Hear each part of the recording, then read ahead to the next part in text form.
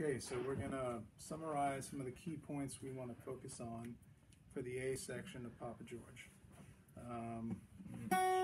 All right, so at the very beginning, and every time we encounter this type of riff in the piece, which is a lot,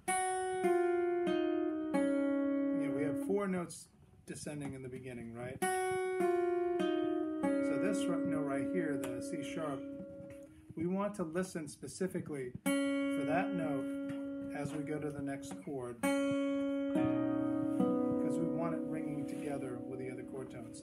In fact, hopefully, the original starting note, this F sharp, is still ringing at that point too. So when we do this beginning part, like so, once we get to that point, all 5 of these notes should still be ringing together. But the main one we really want to listen for at this time is the B, because that's the main one, Jake, that you're bumping into.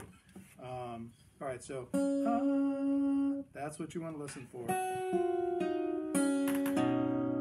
Okay. All right, moving on from there.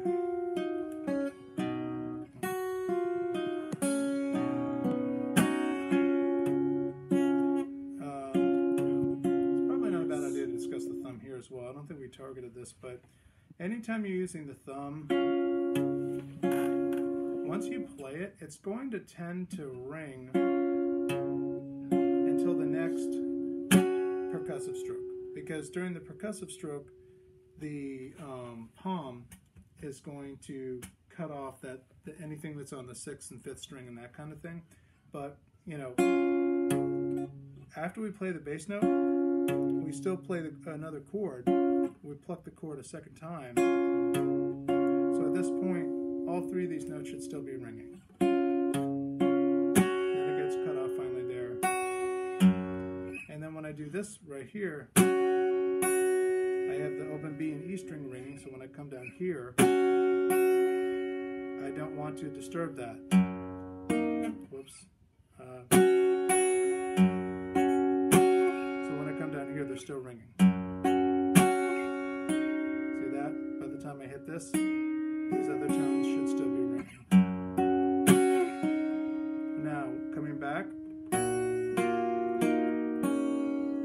you definitely have improved at this, so you just want to continue to listen very carefully to keep all of these notes ringing as clearly and as long as we can together. Keep your fingers kind of tall, don't let them get too flat, because then they'll hit other strings.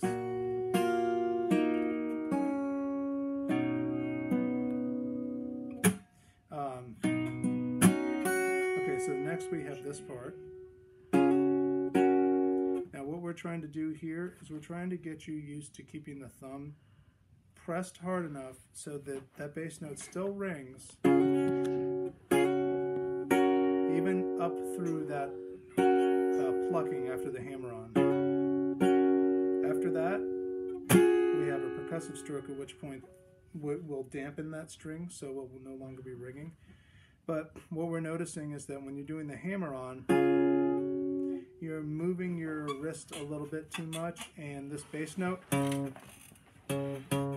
is stopping. So what you need to do is concentrate on sort of pulling the thumb back on that 6th string hard enough as you do the hammer-on. So when you do the hammer-on, it's almost like all of the hand is kind of pulling back on the next. So everything should still be ringing, including the bass at that point. So you want to work on that. Whoops. Okay, and then we talked about that part. What we're trying to do here is, after we do the strum, when we go to pluck the chord, we want to try not to set the fingers down early this time. So what we do not want to do is this. Okay. Instead, we want to let them ring, and then we come down sort of the last second, and don't make contact with the strings until you're actually plucking them.